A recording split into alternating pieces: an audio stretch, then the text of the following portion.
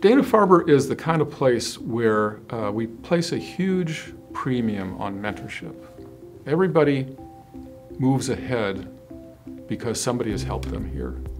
Chuck Stiles was a professor in our Department of Cancer Biology, and I did my postdoctoral training with Chuck.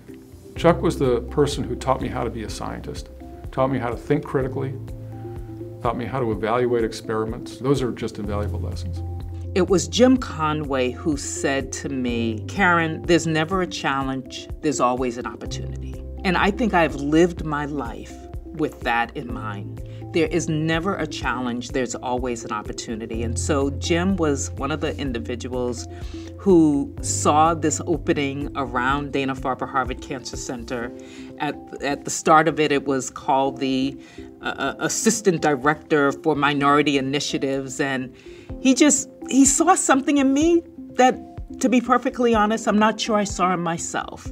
And over the period that Jim was with me and with us here at Dana-Farber Cancer Institute, he always had a door open. It's been great to mentor women faculty and understand how they can really feel successful in their careers, balancing their careers and outside life with their families, and making sure that's really being attended to and making that happen for them. Probably the one person who has had the most impact on me in my career is Larry Shulman. It really was due to Larry and his role that I think I was presented with so many opportunities. That goes for the IT work, it goes for building the satellites, and the global work. He and I took care of patients that we followed for 20 or 25 years together.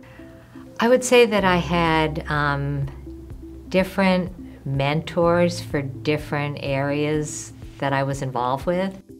Certainly Dorothy Pui, who was there and supported me for over a quarter of a century.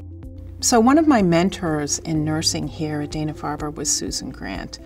And she taught me so much about nursing, leadership, and compassion for both patients and staff. She just was an amazing leader. I have two mentors that stand out.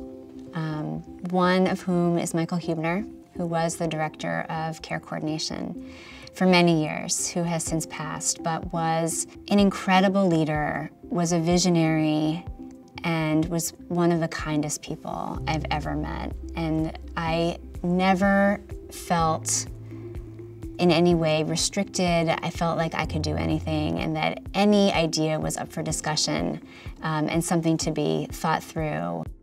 And the second person who also made me feel that way was Carolyn Hayes, who was a nurse director for many years, who was my boss. And she similarly, with her infectious laugh that you could hear through the halls, made it really clear that together we could work toward all these great things for our patients and families.